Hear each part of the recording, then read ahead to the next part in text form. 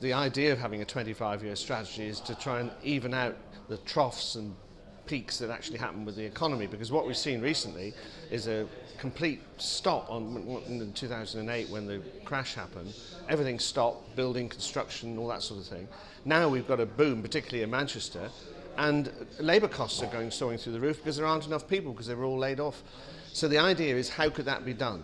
And as Frank McKenna, the chief executive of Downtown, has said, one of the things that could be done is to create investment banks here so that we start to get our own investment, fiscal devolution, because the Northern Powerhouse doesn't actually fully deliver on that. So if we could actually get finance from here, we could do something about it.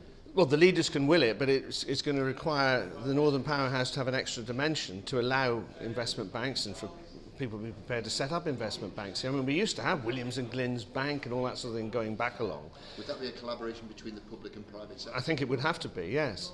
But then if we could get that, and so when the economy turned down, we could actually say we can ride through this because we've got this finance for these projects, and then it would give confidence to the private sector to keep on building.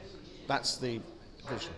The purpose of being set up would be to fund infrastructure and that sort of thing. There wouldn't be sort of speculative banks and things like that. They would have that built into them. And there's a lot of work to be done on this, but that's the vision. That's what actually came out at this seminar this morning. The beginnings of discussion about how we can actually fund the Northern Powerhouse on an ongoing basis and make it resilient when the economy goes pear-shaped. For the UK event, it's all about making sure that we're prominent, you know, as a city at that event. It's about attracting investment into the city. You know, that's why Midas are there in force, that's why the City Council is there in force. And for the private sector, it's about being there in support, having the networking conversations, trying to bring employment opportunities, investment opportunities back to the city. Do you think Manchester will ever host a MIPIM UK? Hopefully. I know when MIPIM UK started for the first time last October in London, you know, I know there were discussions about, you know, why is it in London? It was probably the natural starting place for it to be. And my understanding is that, you know, they've committed to 3 or 5 years for it to be in London. But given, you know, the political conferences, the other events that get hosted in the city now, there's absolutely no reason why not. And if MIPIM UK is really to thrive going forward, I do think it needs to become a UK event and therefore tour around the regional cities.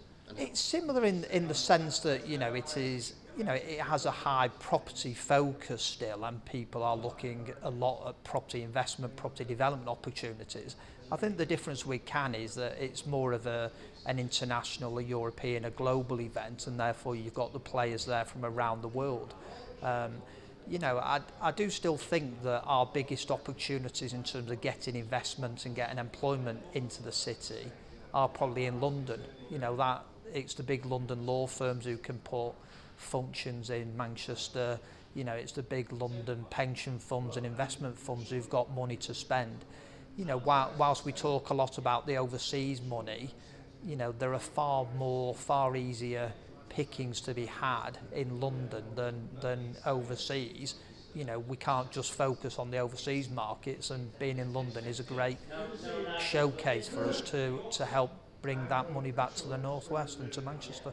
Well, certainly this year we hosted at MIPIM UK a big event for a group of Chinese investors. So we hosted an event for about 60 Chinese investors. You know, it was fantastic. A big group of those came over to the Manchester-Liverpool stand at MIPIM UK. So for us, it's about, you know, just providing the opportunities for people to do business with other businesses. You know, so that was probably a one-off because of the Chinese president. In terms of our other things, it's about, if you're not there, you're not having the conversations, you're not trying to do business. You know, I'm a great believer that if you don't ask, you don't get.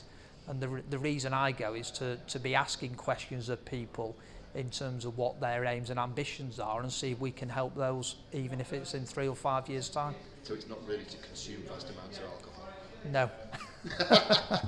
Well, I was very impressed with the Downtowns bringing together of some of the main players in the development of Greater Manchester. There's a clear agenda which is about the need to attract fiscal autonomy, the need to attract private sector investment, the need to do more on digital connection, and the need to do more to recognise that the new opportunities, devolution of business rates, for example, devolution of transport powers and so on, have got to be grasped. So really what I'm saying is that the future's in our hands. It's not possible to say that the government, any government, would give fiscal autonomy to a city region. That's not credible. And you wouldn't want it, because the inequalities across the country would get worse.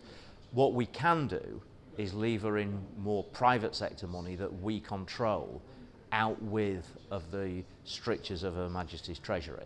So we need independent borrowing based against our assets and our investment plans. We need to create a Northern Powerhouse Investment Bank. We need to look at having our own stock exchange. We need to spend massively on attracting Chinese investment, using Chinatown as our hook. We need to be a centre for foreign exchange trading in the way that we were 100, 150 years ago. We need to do all of those things, and we need to do it without waiting for London to tell us that we can. Manchester needs to be the leader, and is the leader, so you've got to start from where you are.